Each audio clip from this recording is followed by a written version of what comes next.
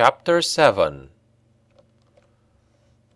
The route Iffilweil had chosen was a rambling one, straying down side corridors and circumventing the main hallways, but Brunner was impressed by how alone their path had left them. Even in the desolate environs of Mousillon, Brunner knew that a nobleman of such station as Duke Marimond would have a host of servants, seeing to the upkeep of the castle and the personal comfort of his household. Then there would be the Duke's soldiers to consider. Given the hostile climate in which Marimond was surrounded, there would be quite a few men-at-arms residing within the walls of the castle as well. All things considered, the fact that they had not encountered a living soul was quite remarkable. Gobineau had an answer to that. As they turned yet another corner, only to find the hallway beyond vacant, the rogue cast an appraising look at Ulgrin. "It must be the perfume you're wearing," the man quipped. Ulgrin's face contorted into a scowl beneath his beard, and for a moment it seemed he might allow Gobineau a much closer view of his axe.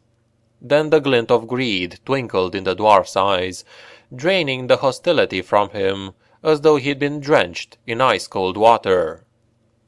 500 gold if he dies," Ulgrin muttered to himself, reciting it over and over again, as though it were some holy mantra from far-away Cathay.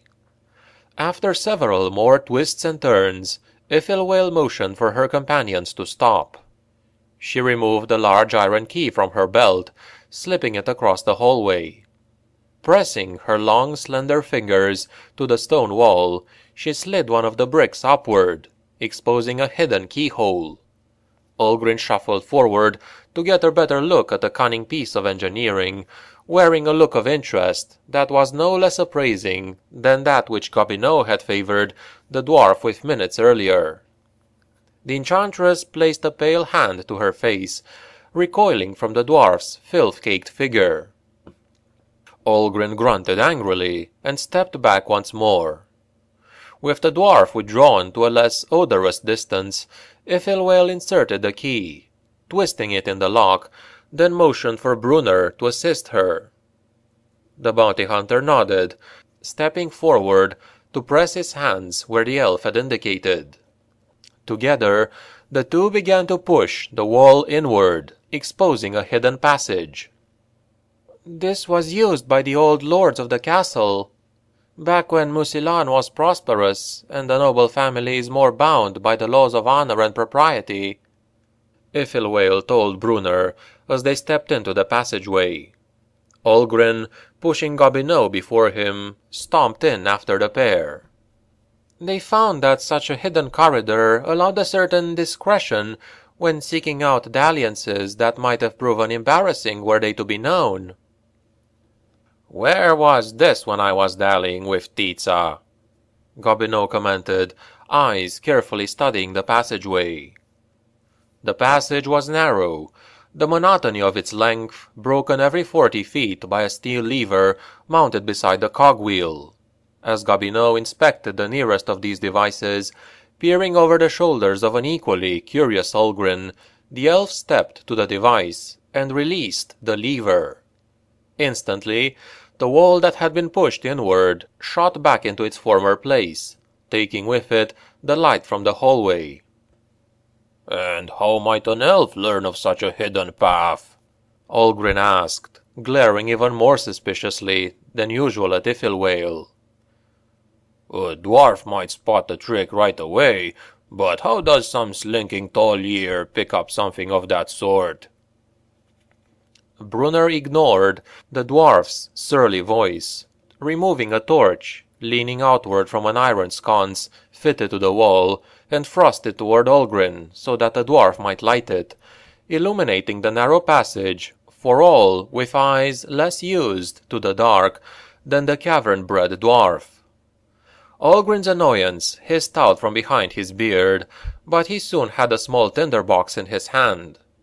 A moment later, the torch blazed into fiery life.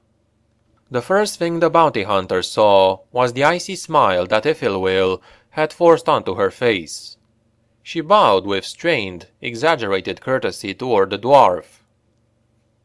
"I have been a prisoner within these walls for some time." She spoke the words as though instructing a slow-witted child. "I have had many days to wander these halls, learning every crack in the stones. In time, even an elf might be expected to take notice of so elaborate an artifice." She turned away from the glowering dwarf, facing Brunner once again. "These halls are sealed, so that neither light nor draught might betray their presence. We can travel along the length to the far end of the corridor, which will place us just outside Merriman's private chambers." "You spoke of some guards," Brunner reminded her. The elf nodded sadly.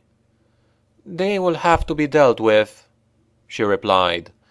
"If we are fortunate, there will only be 2. They will be stationed outside the door." The bounty hunter nodded his head. "If the wall retreats faster from the inside than it does from the outside, we can be on them before they know what is happening," Brunner stated. "That is, if there are only 2. "If there are guards," Algren snorted, "then they are your problem. I'm perfectly happy leaving this place right now." He turned a menacing eye on Gobineau. "I already have what I came here to collect." "Gobineau stays with me," Brunner warned, glaring down at the dwarf. "If you want to hang back in the passage, do so. But the bandit goes where I go." Algren held the bounty hunter's hostile gaze, then smiled beneath his beard. "As you want, Brunner," the dwarf agreed.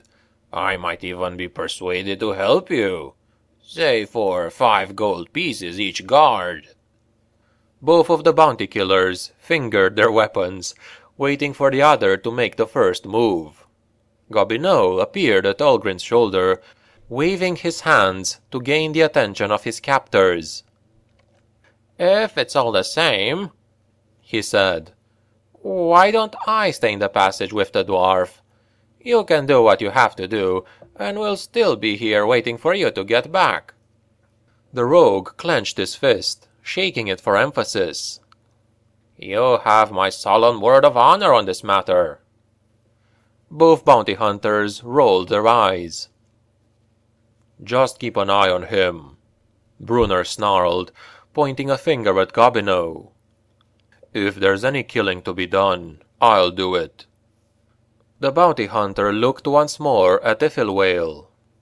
"Lead the way, if you would." The elf nodded her head, clearly eager to proceed. She had watched the haggling between man and dwarf with obvious impatience. "This way," she said. "We must hurry. I do not know how long we may expect Merriman to be away." Brunner and Iffilwale started down the corridor. Algren, Balax, and Gobineau watched the 2 walk away. The dwarf's eyes began to narrow with suspicion.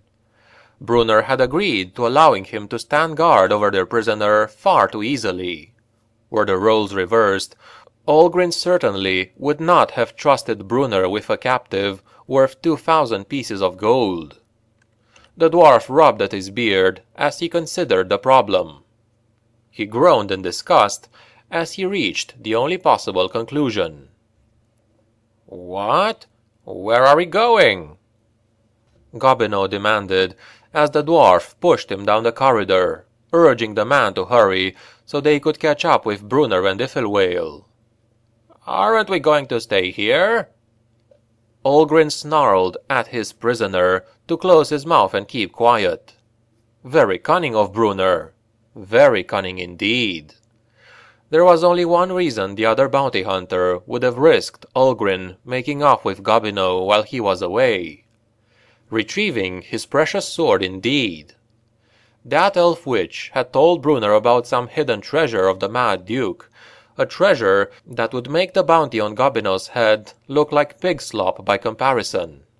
So, Brunner thought he could cheat Algrin of his share in such a find, especially after all the hardships the dwarf had endured to sneak his way into the cursed castle.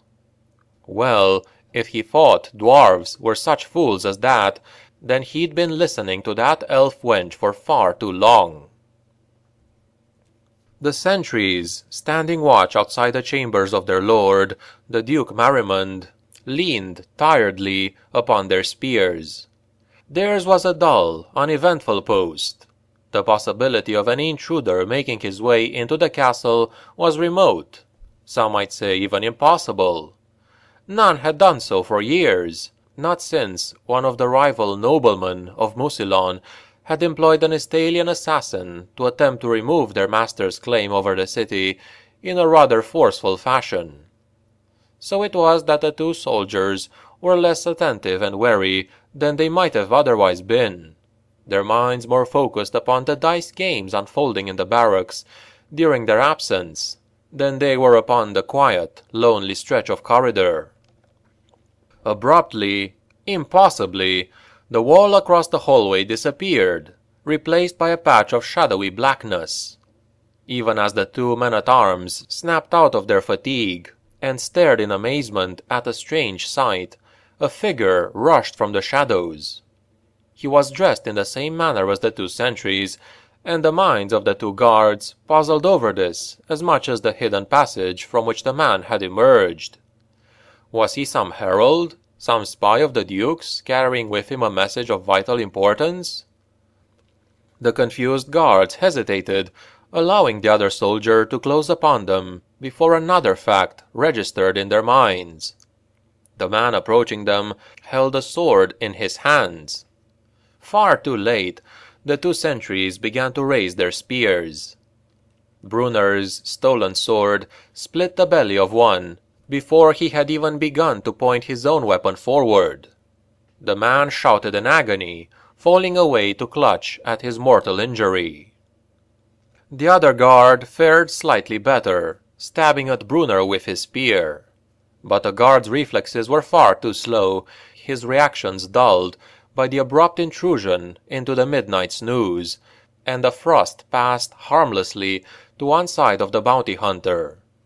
Safely past the stabbing point of the man-at-arms' spear, Brunner lashed out with his blade, the sharp edge of the sword crunching down into the side of the soldier's neck.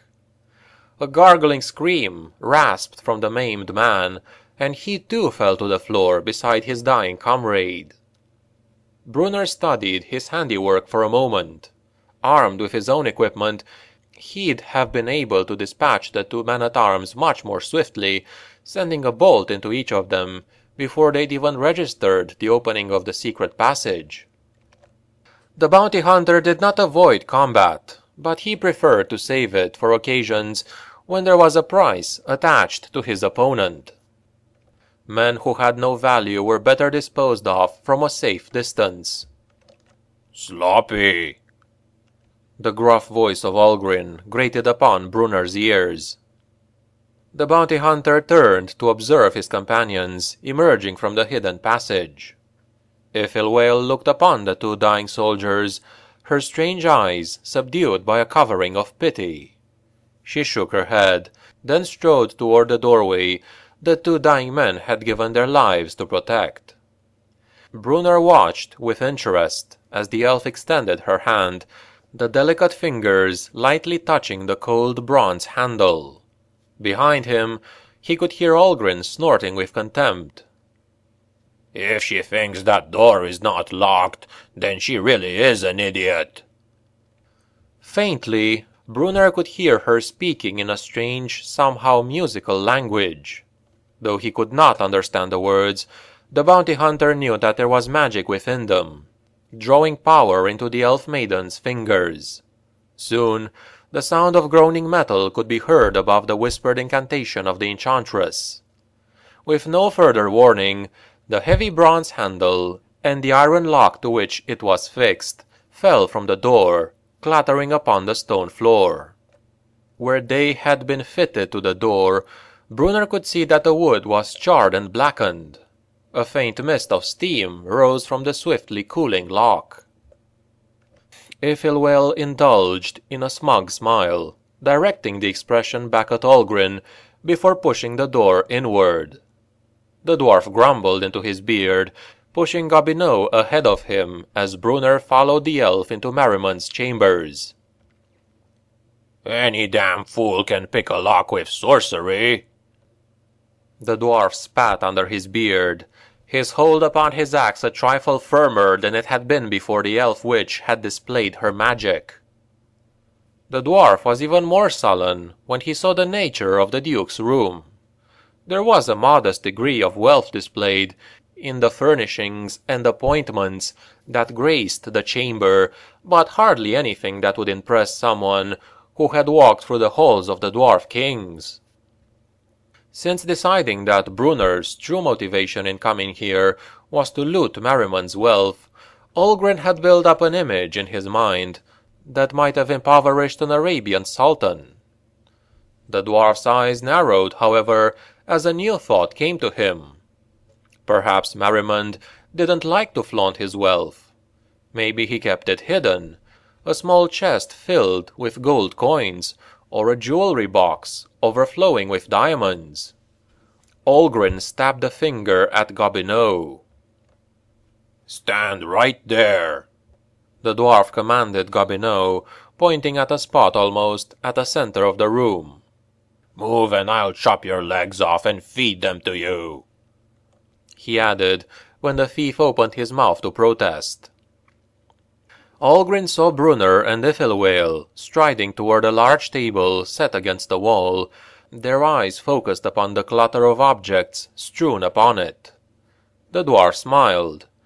Even the most slovenly of noblemen was not going to leave valuables in such disarray. He left the bounty hunter and the elf to their foolishness, dropping into a crouch and peering under the Duke's bed, hoping to discover a hidden strong-box. Alone in the center of the room, Gobineau's eyes strayed from one bounty hunter to the other, then gazed longingly at the door which connected to the hallway beyond. Now knowing about the hidden passage, the rogue was confident he'd be able to elude Merriman's guards were he to gain his liberty. The real problem lay in getting some distance between himself and the two bounty killers. The dwarf might be distracted with his hunt for hidden valuables, but the sour glances he directed at Gobineau told the outlaw that he was far from forgotten.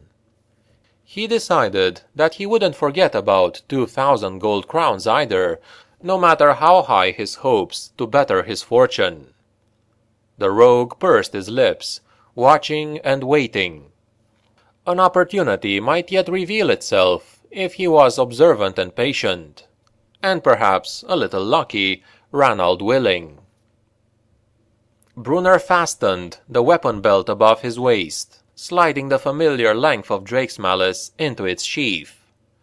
There were few things the bounty hunter placed any value upon, but the famous sword of the Barons von Drakenberg was one of them. With the sword back in his possession, the knowing sense of unease and loss that had afflicted him since Ithelwell had released him from the dungeons left him. He felt whole once again, complete. He began to wrap another weapon belt about his body, this one holding the array of knives he employed in his bloody vocation, the heavy weight of the headsman, a massive butchering knife with a serrated edge, resting against his right hip. His prized repeating crossbow and black powder pistol were also among the objects scattered upon the table, and their recovery brought a grim smile to Brunner's harsh features. Merriman would regret not killing him when he had a chance. Brunner would make certain of that before he saw the last of Mousillon. His hands closed about the carved spike of wood he had purchased from an impoverished Sigmarite priest in the Tylean port city of Miragliano nearly a year past. Perhaps he'd attend to the vampire knight Corbus as well, if the opportunity presented itself. While Brunner occupied himself reclaiming his weapons, Ithelwell lifted the fell fang from the table, feeling a great surge of relief well up within her. The dread artifact was safe now, out of the reach of fools who did not understand its power, and even greater fools who might be mad enough to use it. The elf took the carved ivory covering, slipping it back over the fell fang, concealing the ancient tooth once more. There would be much more to do now. The bounty hunter would need to get her out of the filthy human city. She was certain that she could prey upon the debt he owed her for his own release, to at least get her that far. After that, things were more nebulous. She would have to find a way to get back to her own people, for the fell fang's potential for destruction and ruin would only be fully averted once it was locked away within one of the vaults beneath the Tower of Sorcery in Ulthuan. There was a small colony of her people in the city of Marienburg, far to the north. She would have to try for that, and wait for the next ship to return her to her native land. The bounty hunter might be less agreeable about accompanying her that far. She might very well need to engage others to protect her on the long road to Marienburg. That was a problem she would deal with when the time arrived. For now, she would allow herself to enjoy the successful acquisition of the fell fang before it was too late. If it wasn't already too late. The thought sent a chill of dread coursing through the elf, purging her of her relief that had filled her only moments before. What if Merrimund had been toying with the thing in his examination of it? The fool might have accidentally awakened powers he knew nothing about. If the dragon that had been bound to the fell fang were still alive, it would be ancient, older even than the vaunted empire and the kingdom of Bretonia and all the other realms which the humans pompously called the Old World. Dragons were things that did not diminish over time, but continued to grow in might and power until death at last stilled their fiery hearts. The monster bound for the fell fang would be a thing of such power, more like a living storm than a mortal creature. And if that fool Merrimund had been playing with the fang, if he had awakened the beast, it might even now be flying for the castle. Even now, wings of doom might be descending from the sky to crush the city into ash and cinder. So lost in these morbid thoughts of dread was Iffilweil that she did not notice the path her steps took her as she backed away from the table. Her slender shape strayed close to where Olgrin had ordered Gobineau to stand. The rogue watched her approach with bated breath, seeing an opportunity about to present itself. The outlaw's eyes narrowed as he noticed the object the elf held in her hands, the same object he had come here to try and sell to Merrimund. The fell fang. Perhaps there really was power within the object, Gobineau decided, if both a crazed wizard and an elf witch coveted the thing with such recklessness as to risk their lives to get it. The rogue changed his plan even as he moved forward to implement it. After all, why should he escape without taking something with him to redress the trials he had been subjected to? Gobineau was certain now that there was a very real power encased within the ivory cylinder. He was not certain how, but he would use that power, use it to establish himself in the luxury that was his due, some place far away from jealous husbands and bloodthirsty bounty hunters. Gobineau caught Iffilweil by the wrist, spinning her lithe body around so that his arm wrapped around her throat. The sudden movement caught the elf completely off guard, so absorbed was she by her own thoughts of dread. Her reaction, however, was far swifter than Gobineau had allowed for, a boot smashing into his calf with a strength the outlaw would have never imagined within so lightly built a person. The elf spun away from the clutching brigand as he crumpled painfully to one knee. But as she did so, Gobineau twisted the hand holding her wrist. Iffilweil grimaced in pain, and the fell fang clattered to the floor. Before she could recover, the rogue had regained his prize. Gobineau twisted the hidden catch, satisfying himself that the hidden relic was still safe within its vessel. Looking up, the bandit shuddered. His sudden assault on the elf had drawn quite a deal of attention. The looks in the eyes of Brunner and Olgrin Bailax were as murderous as any the rogue had ever seen. He began to raise his hands in a gesture of submission, fearing that he was only a few seconds from having the unpleasant experience of either the dwarf's massive axe or Brunner's recently recovered sword bisecting his face. "Stop him from using the fang!" Iffilwale shouted, momentarily drawing the attention of the two bounty hunters. Gobineau's thoughts raced. Use the fang? And how exactly by all the dark gods was he supposed to do that? Still, there was no mistaking the terror in the elf witch's eyes. Gobineau noticed that he'd been lifting his hands when she had shouted, and that the one holding the artifact was poised near his own face. A sudden thought occurred to the outlaw. "That's right," Gobineau called out in what he hoped was a threatening tone. "Take one step toward me, and we're all in trouble." He set out the hollowed-out bone against his lower lip, bringing another gasp from Iffilwale. It seemed that his guess might have been right after all. He really must remember to tithe a bit of his next haul to Ranald to thank the mischievous god of thieves for the turn his luck had taken. Unfortunately, Brunner and Olgrin did not seem to be sharing the elf's fright.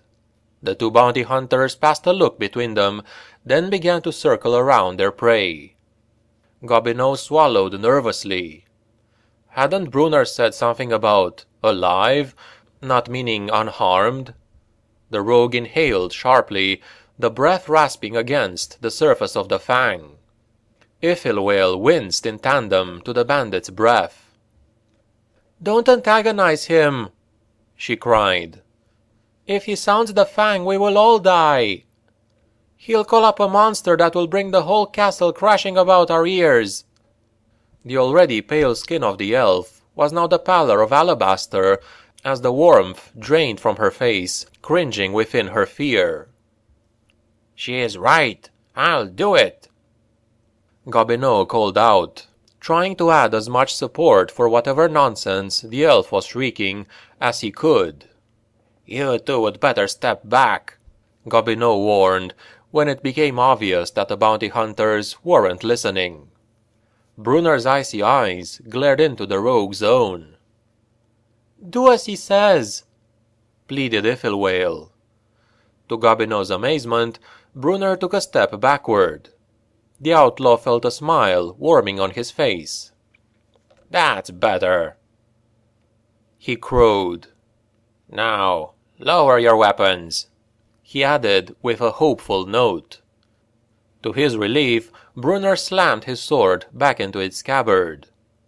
Olgrin looked at his partner, the dwarf's eyes wide with disbelief. "Since when do we take orders from some hussy tollier?" the dwarf demanded. "We don't," Brunner replied, removing his pistol from its holster. Olgrin laughed grimly as the bounty hunter pointed the intimidating weapon at Gobineau. "I just decided I didn't feel like doing any more work today." "How do you know it's still loaded?" Gobineau asked feebly. "How do you know it's not?" the bounty hunter retorted, his voice as cheerless as an open grave. The outlaw sighed loudly, glancing about the room around him, trying to find some way to salvage the situation. To his left, Olgrin glared at him, the edge of his monstrous axe gleaming wickedly. To his right, a much more composed, though still visibly shaken, Iffilwale was beginning to step nearer.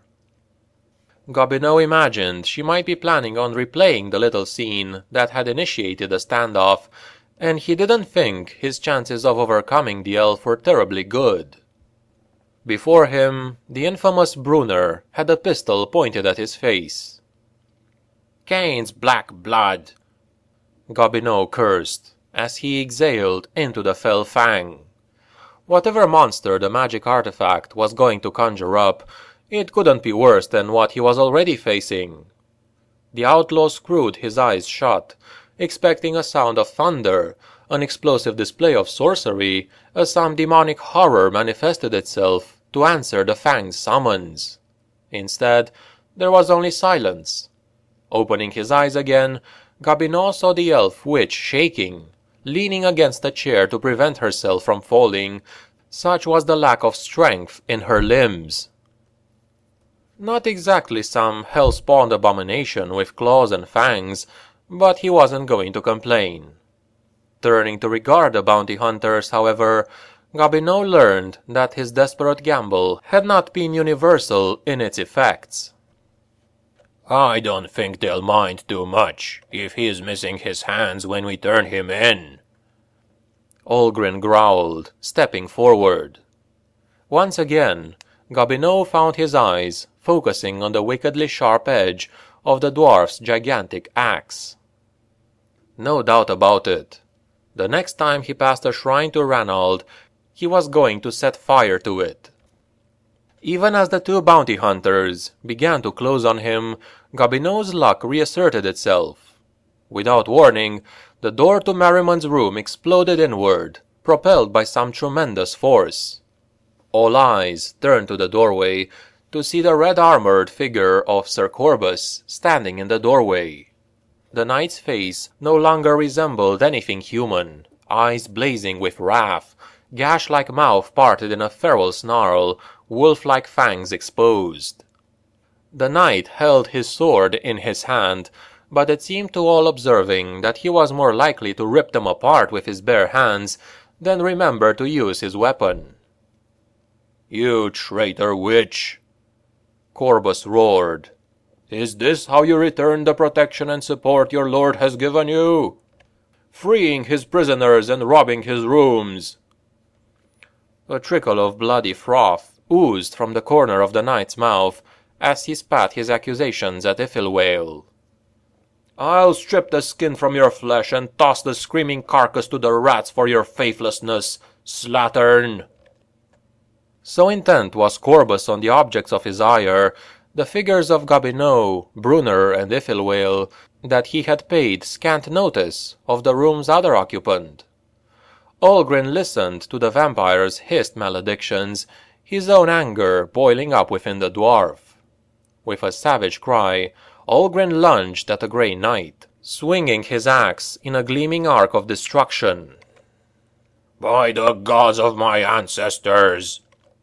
Olgrin bellowed. "I've had enough of this city!" The blade of the axe struck Corbus's breastplate with all the strength the dwarf's brawny frame could muster. The metal shrieked as it split under the cleaving edge, and the axe chewed into the flesh beneath. "You're not going to stop me from getting out of here!" Olgrin ripped his axe free, leaving a great gash in Corbus's chest, torn flesh and fragments of bone clinging to the weapon as it was withdrawn. The vampire's face contorted in an expression of still greater fury, but before Corbus could react, the axe slammed into his body once again, knocking the knight to the floor. Olgrin stood before the snarling creature, chopping into the prone vampire as though hacking at a log. "Killer frogs!" Olgrin cursed, chopping into the vampire's chest again. "Cannibal madmen!" Again the axe was ripped free. "Acres of quicksand!" Once more the axe rent the knight's breastplate. Olgrin leaned forward to howl into the vampire's face. "I've done enough work to earn 10 times what this scum is fetching, and I'll be damned if I'll just hand it over to some preening, posturing manling knight." Olgrin stared into the knight's eyes, waiting to see the life fade from them. With the carnage he had visited upon the warrior as the dwarf vented his frustrations, Olgrin was certain that he would not have long to wait. Instead, the knight's eyes blazed into pools of crimson fire, and his mouth opened into a grisly snarl. The knight's right hand came sweeping upward, striking the dwarf with a strength that would shame a full-grown ox. 300 pounds of armored dwarf sailed across the room, pulverizing the glass curio cabinet as Olgrin landed. Sir Corbus rose to his feet, simply tilting his body upright, rather than lifting himself from the floor. The knight's crimson armor was a ruin of twisted metal, deep and grisly wounds visible through the rents in the armored plate. Any one of the wounds would have been fatal to any normal man, but Corbus seemed oblivious to them. He took a step forward, his mailed fist closing about the handle of the huge axe Olgrin had left buried in his breastbone. With a single sharp tug, Corbus wrenched the axe free, dropping it to the floor with such casualness that it might have been no more than a splinter removed from a finger. The vampire's face broadened into a predatory sneer, the face of a cat preparing to pounce. "The little man has seen many of the ills of this abominable city," the vampire hissed. "Now I shall show you the true nature of horror." Brunner had watched the brief battle between Olgrin and Corbus with a gnawing sense of doom. He knew what a knight was. He had seen similar creatures before, and his experiences told him that it took more than a strong arm and a sharp blade to destroy such a being. As Olgrin had hacked away at the undead knight, Brunner had shifted his pistol into his offhand and once again removed Drake's malice from its sheath. He had seen for himself that the enchanted blade could harm beings immune to natural steel. Had not the blade bitten deep into the demonic flesh of the horrific Mardrag during the Death Elemental's rampage in the city of Ramus? Perhaps it might prove no less effective in dealing with the spectral vitality of a vampire. As Corbus stalked forward, Brunner noted that the elf Ifilwale had fallen behind the bounty hunter. He could hear the elf muttering in the same strangely musical voice she had used before destroying the lock. Brunner hoped that whatever magic she was able to conjure, it was quick and far more potent. "You would dare cross swords with me?" the vampire sneered as he stopped an arm's span from Brunner. "I've killed men whose boots you're not fit to lick with but 3 passes of my blade. Amuse me, assassin, before I cut your filthy soul from your mangy carcass." Brunner dodged the first thrust made by Sir Corbus, exploiting the knight's attack to slash at him with the edge of Drake's malice. But the bounty hunter had underestimated the unnatural speed of the vampire. With a blur of motion, Corbus recovered from the thrust, bringing the blade sweeping around in a parrying block. Such was the angle of the blow, and the tremendous strength behind it, that Drake's malice was ripped from Brunner's gloved hand, the longsword bouncing from the far wall as it was flung away. "Die like the vermin you are!" the vampire snarled, springing forward, his fangs bared. The bounty hunter retreated back a space, bringing up his other hand, slamming the barrel of the pistol under Corbus's chin. "Take your own advice," Brunner growled. The bounty hunter's finger pulled the trigger, the pistol roaring in response to the action. The violent explosion of flame and smoke set the vampire's flesh smoldering, the lead bullet smashing through the knight's face, breaking his jaw and cracking his cheek before bursting through the edge of his left eye. Shards of bone and black ichor sprayed from the monster's injury, even as his strangled cry ripped across the chamber. Corbus toppled to the floor, armored hands clutching at the smoking ruin of his face. Brunner glared down at the monster, then kicked the vampire, waiting for any sort of response. But Corbus was as still as the grave he'd cheated.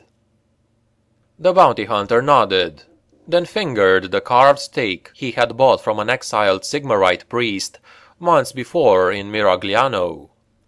Maybe a vampire couldn't survive with half its face blown apart, but Brunner was not taking chances. Every tale he'd heard agreed that a vampire most certainly didn't survive a wooden stake stabbed through its heart. "You can quit your spellcraft," Brunner said, noticing that Ithelwale had not ceased her conjuring. "He's as dead as he's going to get," he elaborated, fingering the stake.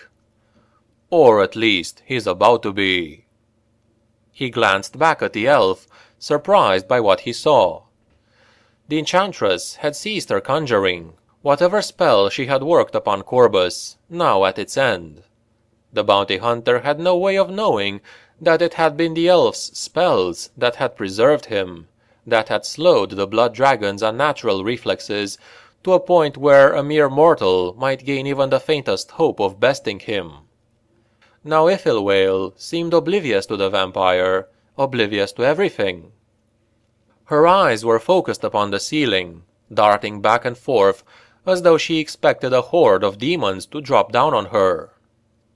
The strange tongue she spoke seemed to be locked into a rhythm, repeating itself over and over. Her entire body was trembling, shaking like a river reed in a winter wind. Brunner took a step towards her, reaching out and carefully touching her shoulder. Ithelwale's head snapped around, her fear-filled eyes fixing upon the bounty hunter. The sing-song rhyme died as reason reasserted itself within the enchantress's mind. "The fang!" she gasped. "The fool used the fang! He's called death upon us all!" The mention of the fool caused Brunner to forget his interest in the elf woman. He spun back around, eyes scoring the room. He saw Olgrin rising from the ruin of the curio cabinet, the dwarf's meaty hand rubbing at his bruised head. He saw Drake's malice lying near the wall, but he saw no sign of Gobineau. The rogue had taken advantage of the vampire's attack to slip away once again. Brunner cursed under his breath. Forget taking the man's hands. When he caught up with the outlaw, he was going to take his legs, to make sure the scum didn't run off again. The bounty hunter shook his head. Olgrin was right. Catching the vermin was more work than it was worth. A cold smile flickered on Brunner's face. At least he'd be able to repay Corbus for all the fun times he and the vampire had shared. But as Brunner turned back toward the vampire's body, he cursed again. The red armor was still there, but it was now empty. Looking past the spot, the bounty hunter saw a great black rat with a mangled face pause at the mouth of a crack in the wall to glare malevolently at him. Brunner reached for a throwing knife, but as he started to move, the rat scuttled away down the hole. "The fang!" Ithelwale was beside him once more. "We have to get it back, before it's too late." Brunner ignored her, walking to the wall and retrieving Drake's malice. He looked back at Olgrin, watching as the dwarf stumbled groggily away from the ruined cabinet. He'd be just as happy to leave the dwarf, but he needed to know where the tunnel entrance to Merriman's castle was. The bounty hunter grabbed the dwarf, pushing him toward the door. "I only care about catching that scum," Brunner told the elf. "That knick-knack he stole from you is your concern." The bounty hunter cast a worried look at the rat hole. "You help us find Gobineau. You help yourself." He did not wait for Ithelwale's reply, but strode out into the hallway, leaving her to make her own decision. The elf hesitated a moment, then hurried after the departing bounty hunters. She'd made her play. Now she had to see it through.